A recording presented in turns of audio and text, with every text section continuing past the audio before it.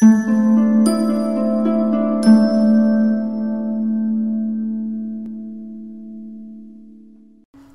fellow starseeds, way showers, light workers, rainbow warriors. I am Julie Joy of the Young Lightworkers with another message from the ninth dimensional Arcturian Council as channeled by Daniel Scranton for September 23rd, 2020.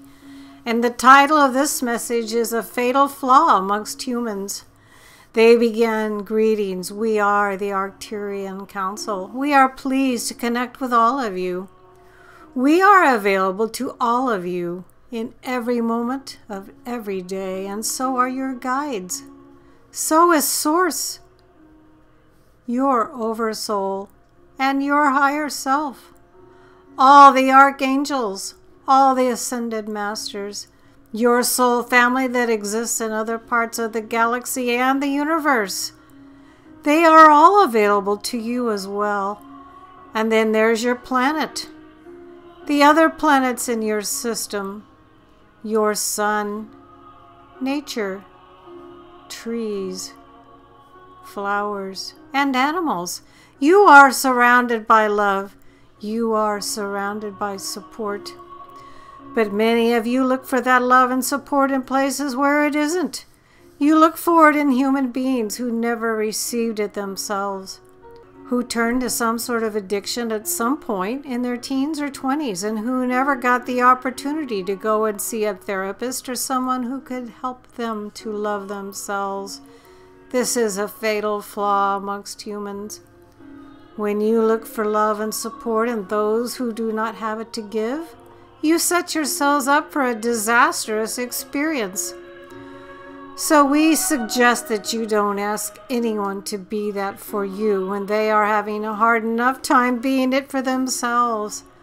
Instead, feel for all the love and support that you have all around you in non-human form. Fill yourselves with it and go out and spread it around. When you spread love and support around, guess what happens? You find yourself in the company of other people who are spreading love and support around. When you go looking for it in other people, you tend to find other people who are also looking for it. And certainly, most of you have been in a romantic relationship that was like that at some point, and you know exactly what we mean. You can feel an infinite amount of love flowing through you for a cat. And you can feel that love coming back to you as well. It is unconditional, and there is more where that came from. There is an infinite fountain of love that can be tapped into by all of you. Once you discover that it is all around you, it's easier to tap into the infinite fountain that is within you. It is easier to be heart-centered. Please do yourselves a favor and stop trying to fix the people in your lives so that they can love you in the way that you want to be loved, and instead ask yourself why you don't just be the love that you want to receive. Love is free. Love is infinite, and it is fundamentally unconditional, so please don't hold back. The world needs you to be that love more today than it has ever needed you before. And you are the ones who know that what we are saying is true. You are the ones who know that Source doesn't withhold love from anyone, ever, no matter what they do. And you know that you are there to be like Source. We are the Arcturian Council, and we have enjoyed connecting with you. This was channeled by Daniel Scranton. His website is danielscranton.com.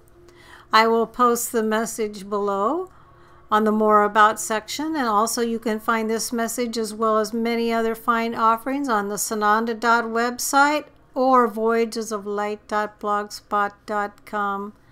I am Julie Joy of the Young Lightworkers, and I love bringing these fascinating, timely messages to you from the ninth dimensional Arcturian Council.